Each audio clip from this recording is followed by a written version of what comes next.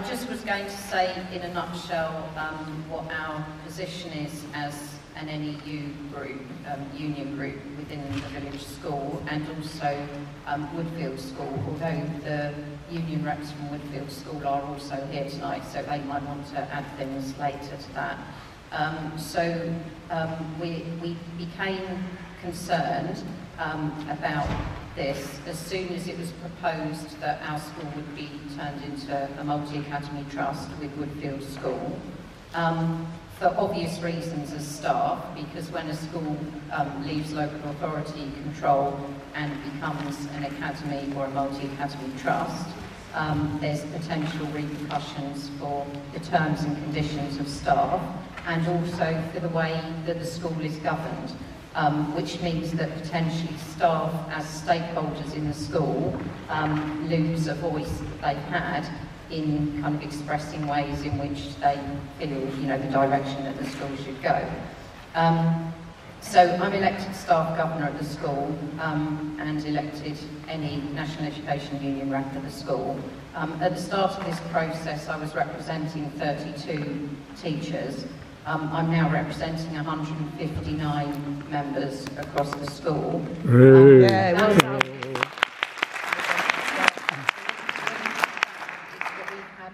Taking up membership purely because they're concerned in relation to this particular proposal.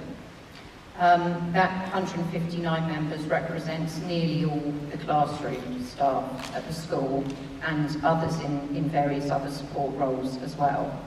I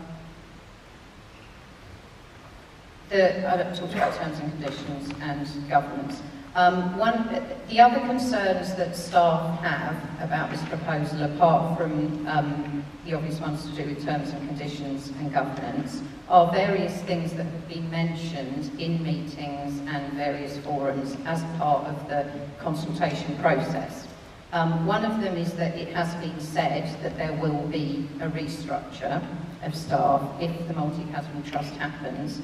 Another one is that we've seen documents suggesting that departments would be merged across two schools and that people would be working across two schools. But none of that information to this point has been backed up with any kind of specific business plan or costings.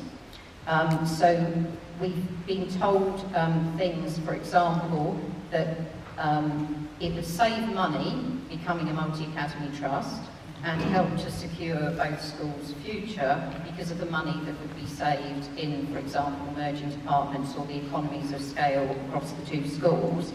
But when we've asked for the figures on that, we haven't been given figures on that.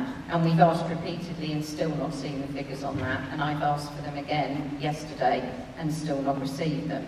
So we know, for example, that it would cost thousands and thousands of pounds to roll out an ICT network across two schools that are not geographically that close, but we've been told it would save money to do that.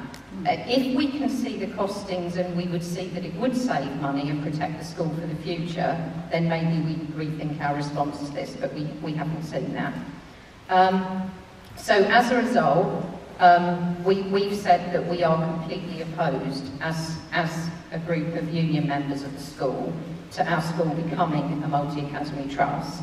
And as most of you will probably know by now that we've had 6 days of industrial action as part of that campaign, and there's another 5 proposed, 3 days after half term and 2 days the week after that, leading up to the day on which the governors vote whether to go ahead with this or not.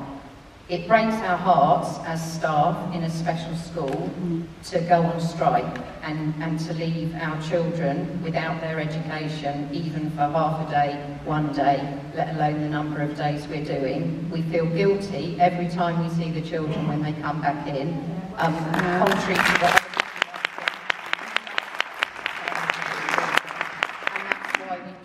the job we do, and there's quite a number of us that have been doing that job for a long time and still feel completely passionate about it.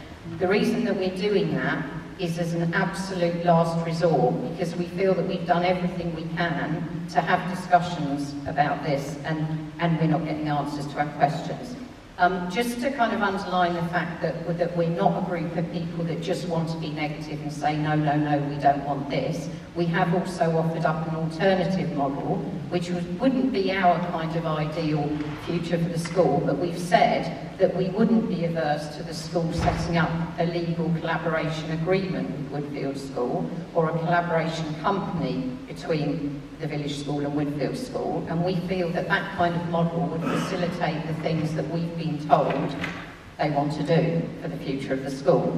But it hasn't really been seriously considered as an option. That's gone in the National Education Union response to the consultation, and we hope that that will be considered seriously, because we are prepared to compromise with that as an option. We haven't said we want everything to stay exactly as it is. We're happy to have deeper collaboration. We like Woodfield staff like us. We work together. We're perfectly happy to be working together with them as a school, but we don't want to become a multi-academy trust unless there's solid reasons for doing it, and we haven't been given any solid reasons.